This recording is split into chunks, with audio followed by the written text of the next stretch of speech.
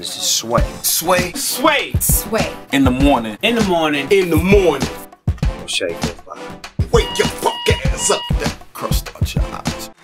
Wait, hold on. Turn that mic down for a second. All right, yeah, Jamie, what's up, man? What up, baby? How you doing, man? Got the answer, Sway. You wake. We'll talk about that. Yo, I'll be hearing y'all, man. This you is be amazing. listening to this? You a citizen of Sway in the morning, Jamie? What the hell is you talking about, man? I don't know. You're a legend, baby. You're a legend. Oh, That's come on, dope. man. Don't From start. No. But think about it though. How many years though? And And radio, you started when you was 12. Yeah, good point. Cause you look. Me and Funk Flex was talking about getting older. We was like, yeah, I gotta get that. Get that colored up, you know what I'm saying? Gotta stay young, you know, to get all this dyed up. Yeah. Funk How Flex many looking years, good man? too, man. Flex was good. He Flex on was it. good. My calorie game is mean. Yeah. Is that what he be saying? Yeah. We came on the radio in 1991 when we was on the beat in L.A. No, not the beat. We KMEL in San Francisco, and then we went to the beat in L.A. KMEL How first. crazy is that? That's ridiculous. 91. I remember that. I remember I had on some Z Cavaricis at that time. Damn. What is? What Damn. up? That's Jeans. crazy. Jeans. Yeah, it's crazy. I had the 91. Jabro. Remember the Jabro? Jabro's hanging out at Hilfiger at the I had top. the 8-ball leather jacket. Damn. Carl Kanai. The cross else? colors. Cross colors. Yeah, Carl Kanai made me feel like I was graduated from Carl Kanai. Yeah, you It's feel crazy. more sophisticated. You Yeah. made little money.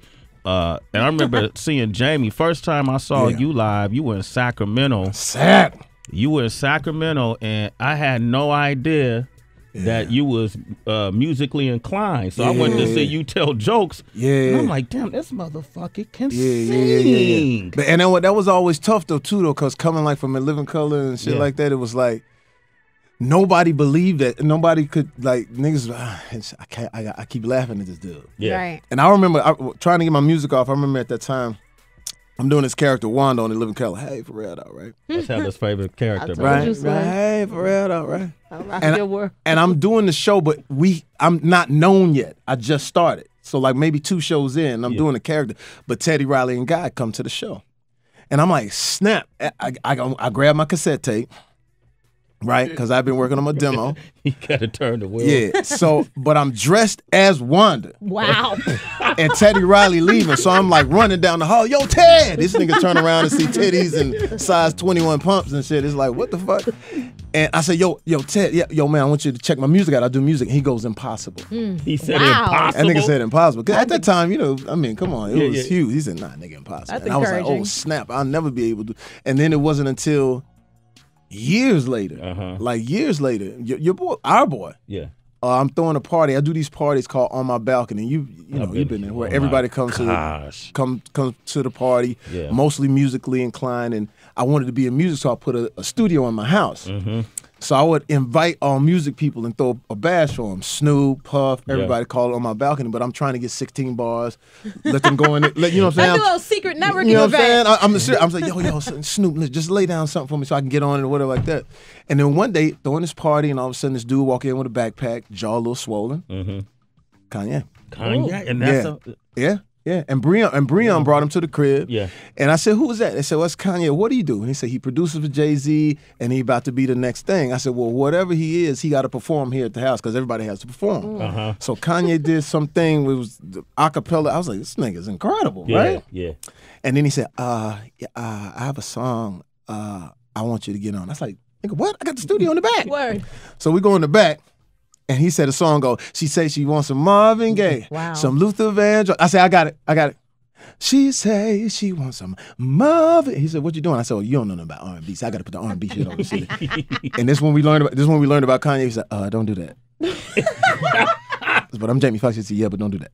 He said, just do the song like this. So I did the song, and in my mind, I'm like, this shit is whack. He's not gonna make it, right? And then I left. I did a bad movie. It came back.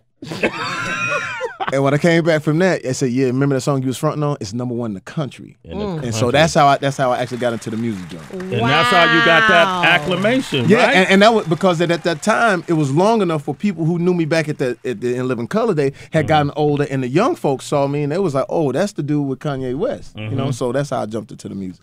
Wow. Stories, man. Yeah. Stories. Let's just story. Let me give you another story. You know how this is how I was tracking music so hard. Remember when Puff was like super huge in music? Like Puff would walk into a club and girls would literally tell their man, listen, Puff is here. I'm gonna go ahead and go. I'm gonna go ahead and go. He's here. And he would just leave with everybody like and all the girls. And when Puff would show up at the club, we couldn't even get in the club if we was in LA because he'd just take over everything, right? So I started carrying a camera to get into the parties. So I had serious. And it wasn't like the little, no, it was the big fucking cannon with the light and shit and the fucking. And I said, I popped out of the sedan. I was riding a sedan, following Puff's like party. I popped out just about to go into the club. I said, Puff, can I document? He's like, what? I said, can I document? We got to get this U-Fonz, right? This shit is crazy. He's like, yeah, Playboy, yeah, but come on in, Playboy. I'm like, come on, yo, Puff, recreate that. My battery went down. And so I'm filming all this shit, right? And I remember I got Puff at this party in Philly, and he said he spent $1.5 million. On the party? I said, what, nigga? You spent $1.5 million on the party? He said, yeah, Playboy. And it was fly. It was incredible. And I told him, I'll throw you a party in L.A.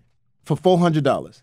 That'll rival this party. And he was like, you out of your fucking mind. I said, I'm telling you. I said, because I throw parties in LA. So anyway, he comes to LA, and this how the On My Balcony shit started. He comes to LA on a Saturday, and he says, make it happen, like 8 in the morning. Get in my phones. We get 200 people at my small house. That's the dopest people in LA. When he gets there, I said, look at the layup. He said, well, that's the girl from this, and that's the girl from. I said, yeah, we all work out here. So it was incredible, right?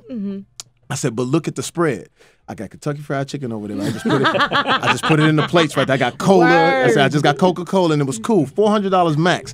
At that party was amazing because Puff was the man, and this was out. And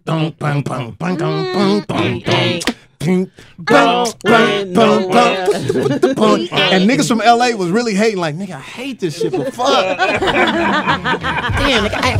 Oh, nigga, that's it. Do the skin shoulder, Jamie. Do the skin shoulder. You gotta isolate the shoulder. Oh, that's right. Nigga, I'm telling you. So the party is crazy. Yeah. Puff is there. Missy Elliott. Whoa. Missy got a room. Puff got a room. It's crazy. Guy standing next to the wall with a green jumpsuit, like a jump jacket on, whatever. Nobody knew who he was. Who was it? Oh, gosh. Who was it? Jay-Z. Nobody knew who he was. This is before Jay-Z popped. That's right. So the party is blazing. We singing karaoke. It's crazy. I go to my garage. There's a little dude and a tall dude. The little dude say, yo, B, it's like this all the time, like girls and shit like this. Crazy. It's just nuts. I said, yeah, man, it's crazy. Who are you? Oh, we the Neptunes. Wow. I said, what's your name? He said, my name is Pharrell. I said, yeah, man, I heard of y'all. I mean, y'all shit is going to be hot. It was that type of party. So we've been doing these parties. That was like 2000. Yeah. And that's how I started getting into the music joint and then throwing parties for everybody. That was before 2000, though. Was it? That was before 2000. No, it wasn't. You don't think so? Hey, what? When was that song out? When was that song out? That song was out. Hard Knock Life Volume 2 was when he popped, so it was like that same time. Oh, okay. All right. That's Yeah, around the same Sway. time? Okay. Because what year was that song out? Dun, dun. Dum, We ain't going nowhere. 99. 99, Okay, yeah. so So it was okay, just before Jay-Z bubbled. on the cusp. He was on, because you got to think LA, we get it slow. Right. See, we knew. I'm thinking hip because hip hop. right. We Yeah. knew Jay-Z. Yeah, you knew Jay-Z, Yeah. of course. But LA, LA, we Yeah. still playing Boys and Men. And the top song is Boys. We don't. They don't. Yeah. LA Wow, niggas that's move. crazy. Yo, the party. So I started doing parties like that, and then finally it escalated. I got a bigger house, Yay. and one party I did for Drake, 2,500 people counted into the party. 2,500 people counted At your house? At the house. Do you have security at your Of house? course. Okay. Yeah. Got it. Yeah, but it was like at 3 in the afternoon, like 50 girls showed up in a van and said, we here for the party. I said, well, Drake don't get till 11. This is when his first album. Yeah. She said, well, wait. And then by the time he got there, I remember Drake getting out the car, clothes too big, because, he just got the new clothes. Yeah. He had like the Letterman's jacket. And he was just like, he was young, he was skinny in it, him and his boy. And I had a drive-in movie poster, a movie poster picture of his artwork at the house, like literally 15, 20 feet tall. He's like, Wow. oh, snap. I said, man, we want to toast you. We want to make sure you understand that you're going to receive a lot of hate. So before you get all that, Right. Smell your roses. you're going to get. So he goes in the back, 2,500 people. It was crazy. He goes on the balcony. I do an interview and I said, yo, Drake, just do something for us. Like, say something to the people. And he said, man, I don't know. I said, just sing. So he leans over the balcony and says, I'm more than just an option. Hey, hey, hey. Refuse it. Man, the whole place went up in smoke. We partied till like 6 in the morning. 4 o'clock, I had a guy come and play his music unplugged on the piano. So everybody sort of rapped over it. And we do this thing called New Music Hour. And you'll be hearing about this more too. We call it New Artist Hour. We're at my house for an hour. All the new artists who's trying to get on can perform. No one's allowed to boo. No one's allowed to talk shit, and everybody does their thing. The last time we did it, Chris Brown, who was having a situation where he couldn't go out. He was like too crazy. So he always comes to the crib. I said, you can come here, turn your camera phones off. So I think it was him, Tiger, all these other cats in the crib. And the last time we did it, he plays his new album. And so people started performing, right? This one dude said, yo, Fox, I don't sing, but I got something for Chris. And he played this song called We Gonna Run Some Red Lights. And it was dope, and Chris ended up cutting it. So that's the type just like that. That's the all environment. the time. Yeah, that's the environment. Oh, that's amazing, man. Yeah, you gotta come. You gotta come. Yeah, man. You gotta come. It's crazy. I went to because we used to live around the corner from each other in Tarzana. Yeah. Oh man, damn. And, I'm glad there was no camera phones. Man, the house in Tarzana. I just walked around the corner and said, let me sneak in. I could get in. Come on, and man. I went in there and man, I ain't never seen nothing like that. Yeah. It was some classic. Because the thing about it, the environment was, it was so many people there, big names, that was so relaxed. Yeah. They were just themselves. And it was like, yo, I wish I could see more dudes be able to relax. Yeah, like the one party, we had a Christmas party. We always do a Christmas party every year on December 23rd. We always do our annual Christmas party, and we do that for people who can't get back to their homes. Like in LA, we started like maybe 20 years ago. Like, we can't get back to the crib. So we threw the Christmas party. So the one Christmas party, I think it was like 2005. It was the later room, Salma Hayek over here, Eddie Murphy over here, Snoop and Game, and everybody in between just having a party. And I remember this, Suge showed up. It was crazy. And this was when it was the real Suge. It wasn't like now how you see Suge, you'd be like, oh. In a wheelchair, right. You know what I'm saying? It was like the real Suge showed up, and I was like, snap, that's too much pressure on me. Because how the fuck do I tell Suge he can't come into the fucking party? I'm not kidding you. And the guys that I do have as security, they real guys. Like, they say, yo, Fox, Suge's outside. I said, shit, I lost 30 pounds. I said, we can't right now. Because it would be crazy. I don't want Selma Hayek to catch a bottle or something in the head or something, right? So I remember having to go tell people at the party, just watch your neck, because my man outside down there by that Chevron. Okay. You know the Chevron, and that's a vantage point. That's like, that's a coup d'etat. You can't get past. Yeah. You got to go past the Chevron. So I remember telling Game, Suge's outside, and he's like, wasn't fear, no fear though. He was like, all right, bet. Okay. And then I see Snoop dancing with like 4 girls, right? Yeah. And so I said, Snoop, nigga, I don't want to alarm you, but Suge's outside. And he does this. You ain't gonna let him in, is you? No. Cool. And so it was like that. So it was incredible moments, but danger at the same time, which was great.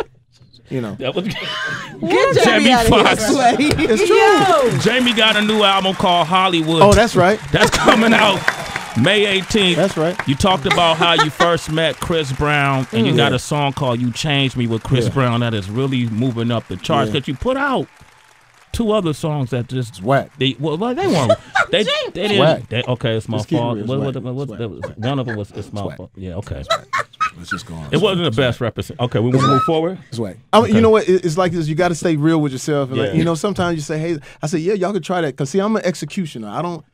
I don't get in the way of the music. I let the music people handle it. Yeah. You know what I'm saying? It's like, because I remember like talking to Breon, I remember Breon always finds the right records. He found Slow Jams, he found Gold Digger, the Gold Digger moment was amazing. Oh, that was incredible. But the Gold Digger moment was amazing because Breon calls me like 3 in the morning, get your ass up, nigga. Get up. You want to be in the music business? Get your ass up, get your ass up, get your ass up. He say everything 3 times.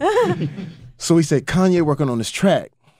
And it's crazy. Get down. So I get up 4 in the morning, drive down there, and I walk in the studio, and you hear thunk, thunk, thunk, thunk, thunk, thunk, thunk, thunk. They working on it. I ain't saying she a goat. I'm like, oh shit. I'm like this. And he's like, Nick, what are you doing? I said, Nick, it's hot. You ain't on the track yet. So he just go over and press stop.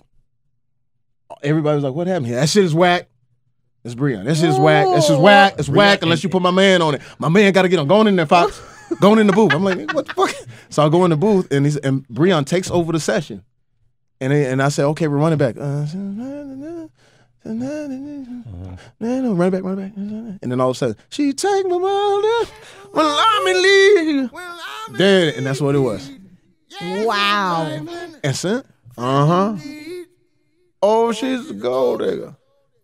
Oh, I overtime. That digs on me. Yeah, and that's how it happened. Man. And that's how it happened. Damn, you know Jamie Foxx is here. I want to know, put up the phone lines. And that was right. Was that after you won the Oscar? Right? It was after the Oscar, so it was a little bit of for the Ray, heat. right? Yeah. So the heat was on the Ray thing, and then I think that was one of his most brilliant songs that Ye did. Yeah, you know what I'm saying? Even to this day, when you sing that everywhere, they go crazy for that. But I don't ever get in the way of the music. Yeah. So like, cause I tried one time, cause I thought I had a song that was hot, and we had an argument, and I think I was in the studio with Timbaland. I said, man, Breon, hey man, this is real artist to artist. No fucking record people. I want you to hear this song because I think this is Jamie Foxx is best, and I'm talking in third person. And I played it for Timbaland. He stopped at 15 seconds. That shit is old. Now, you saying if you want to, you can do if you want to. Shit, you're gonna be in Pachanga. You're gonna be at the casinos. That's what you're gonna be. You're gonna be at Pachanga. I said, you don't think it had the essence in it? I don't give a fuck about no essence. These people ain't gonna listen to that shit. These young people. Let me show you something. He played me something. I was like, oh shit, yeah. So I know how to step back and just let them do the music. But when it is whack, I say, hey, it's whack. I'm not pressed to try to fake it. It was whack. But I think with this one, with Chris Brown and everything, I think this is the essence of what the real album is about. And I think you'll see now it'll progress from that, and get better. You changed me, Jamie Foxx. Sway in the morning. Sway in the morning. You changed me, Jamie Foxx. Sound good. We're talking about Chris Brown, young Chris Brown. I meet him he's 15 years old, throwing another party in Miami. Eddie Murphy, Colin Farrell, everybody's in the building. We're having a great time. OJ came to that party. What? OJ Simpson walked in the motherfucking party, and it was crazy because that was when it was still like sort of like fresh, and people was like, oh, it was a little bit of that. Niggas was dancing. Oh, nigga, what the fuck? Because you see him on TV, and you say, oh, this nigga's really right here. Especially white people, they was like, oh my God, what kind of party is that? And all the comedians rushed to the DJ booth to try to get the joke off. So I grabbed him like, oh shit, we got OJ in the house. It's a killer party now, right? So everybody's like, oh, snaps. Talk about jokes, right? That motherfucker snuck up in the DJ booth, though. And said, yo, I heard them jokes. I said, oh, man, yo, what's up? Let me see your hands, right? But I saw young Chris Brown in the audience dancing. And I said, who is that in there? Who's these dudes and just dancing? They was just doing the new whatever that shit was, whatever that fucking shit was. So I called myself, gonna call him out. So I'll go down, get out of VIP, and I said, yo, what's up? I try to challenge him as a dance. He just did a flip. I said, okay, yeah, so. Game over. Was it right? It was over. But I've known this dude since he was 15. We were talking off the air about how talented he is and what he had to go through. I've talked to him whenever it's good and indifferent. Yeah. He comes to the crib. Sometimes people don't get a chance to see the Chris Brown I see. He comes to the crib, dances with my sister who has Down syndrome for hours. Just a different person. And so it made sense on this record because when we were doing Jimmy Kimmel, he walks in with his daughter. And I said, there you go. I said, now, look at you now. You get it, right? And he was like this, and his daughter was like this, just like, and I hope you don't mind me telling that story, but you just see something over him. I said, now you get to press the reset button and really do something incredible because the way he was holding his daughter, I said, man, now that's, everybody don't need to see it because you don't need to promote it, but I'm telling you right now, that's a whole different thing. So on that track, it's not about, his daughter or anything like that on this track, but it's just interesting that the dynamic is, you changed me. You have always put your daughter up front too. You've done that too. You know, like bring it to the award shows and all of that. You got to, because you know, like in our business, man, and I don't know who all got kids or whatever like that, but sometimes our business will take us away from our kids. So when I was doing this movie with Oliver Stone, he said, "Don't do that. Take your kids with you." And that's when my daughter was really young, because I said, okay, cool. So I started taking my daughters with me everywhere I go so they can experience it, especially my little one. My 6-year-old, she just everywhere. Like when she went to the Grammys, she was like she was at a safari. She was just trying to get pictures with everybody. She got pictures with Jay. She got pictures with Katy Perry. Madonna was incredible. She loved Madonna. She was like, "Oh, I love her, Dad." I said, "Really? I love her." I said, "Well, let's go meet Madonna." She said, "Your performance was the best performance." You know what Madonna said? "Good taste." That's to your daughter? Like, that was a classic Madonna answer, right? Right. But I always bring my kids with me, man, and just let them experience it. I was saying this way before you got here. To me, you telling everybody else's story, but I find it curious that it sounds like your music didn't translate during the Jamie Foxx show. Like, not at all. And I loved it. I kept thinking, when is he gonna put out an album? Not at all. How come? I'm sorry. Yeah, go ahead. How come it didn't translate? You think in the show? Because I was too funny. You know what I'm saying? So sometimes when you got that persona of being funny, it's hard to get out of that. So people are listening, but they ain't really understanding what it is. But then when you actually, like Brian was like this, he said, "Look, bro, you don't have to joke it out all the time." He says, "Let me go find you real records that other artists would perform. Like that's what's gonna give you real credibility, because you have to sort of overstep, you know." So when he found like Blame It on the Alcohol, he says, "You got to do this record exactly like this record, and don't do it like, you know, you would do it." And so when you have the hit record, that's when it's now people take you seriously, and then it takes time. It takes you time to get away from that, because a lot of people haven't, like when I'm out here with these like younger folks, like they don't know none of this, you know, and that's interesting too. Getting older in the business and people not like. And just getting old is a trip. Like, cause I'll be in the club, you know what I'm saying, spinning records or whatever, and I'm talking to some girls, like, you know, I said, "How old are you?" 21, and my friend is 22, and she's 23. And, oh my God, she's so old, she's 26. And I'm like, shit, fuck. When I tell them how old I am, you would have thought I told them I had cancer. He said, "Well, how old are you?" I said, "Well, 47. "Oh my God, how long have you had that?" I was like, "Can't you let's get some pink ribbons, and he's gonna die soon." I'm moving away from but it's true. So, but it's true. So it's like, you know, the music now can be embraced, because a lot of people that are getting the music now didn't see those shows. So which talent discovery came first? Finding out you were funny, or finding out you could sing? I think finding out you're funny comes earlier, because you're dealing with, like, you know, social things, like, you know, maybe it's a bully on the street, you know, you got to joke that out. I don't want to have to throw hands with this big nigga. So I gotta get that off, get the jokes. But I think the funny, it just comes, you're blessed with funny. You've seen people, you've seen Eddie Murphy, you've seen Kevin Hart, you've seen Chris Tucker, that you're just blessed with that part. Right. So when I was in the 3rd grade, my teacher would let me like have Fridays to tell jokes, you know, to the kids. And at that time, Johnny Carson was the show. So I would take jokes from the Johnny Carson show and tell them to the kids, because they, you know, my grandmother would let me watch Johnny Carson and stuff. So, you know, watching like Steve Allen and David Brenner and and the young David Letterman doing a guest spot on Johnny Carson, watching a young Richard Pryor and stuff. So that's how the jokes started formulated. But it wasn't until, like, jokes was cool, you know. Like, but women with Latin, you get girls with jokes, but when you sing, it's completely different. Like I would tell people, I said, you know, when I'm telling jokes, I'm Eric Bishop, but when I sing, I'm Denzel. It's like women just, you know, there's completely different reactions. So when I got in there, Lionel Richie was hot at the time. So I grew my curl out, you know what I'm saying? Oh, I remember that. Yeah. And so I was singing all the Lionel Richie songs when I got in like the 8th grade. So that's when that started. Oscar, Grammy, 2 different awards, 2 different fields. Was one more gratifying for you? I think the Oscar, for what that did for all of us, like the Ray Charles thing, it was just an amazing moment. And like we experienced that moment like nobody else, because I didn't think it was going to happen. Yeah. So at the time I was partying so much and getting into a lot of trouble before the Oscars was coming up, and I got a call from somebody named Oprah Winfrey. "Hi, Jamie Foxx, it's Oprah Winfrey." And I ended up having to go meet with her and says, "Jamie, you got a real opportunity to win this, but you got to slow down." Because I didn't know it was a campaign. Yeah. You know what I'm saying? So she ended up taking me to a party And at the party, it was at Quincy Jones's house. And Quincy comes up, hey, man, shit, man, you're doing a great job, man. That Ray Charles, man, you killed that son of a bitch, man. It's amazing, man. Man, God. Yeah, come on in, man. I see the records on the wall. And 54 million, man. Michael Jackson, man. It was amazing, man. You got a chance, man, to make history, man. Man, let's not fuck it up, man. Come on, man. Shit. So he introduces me to all of these older black actors and actresses from like the 60s and 70s. They were there. Like some of them looked like they had just got that suit for that night. No, but you know what I mean? Like they haven't been around, and they were just, I was like, oh, I remember you, I remember. And they were like, we counting on you.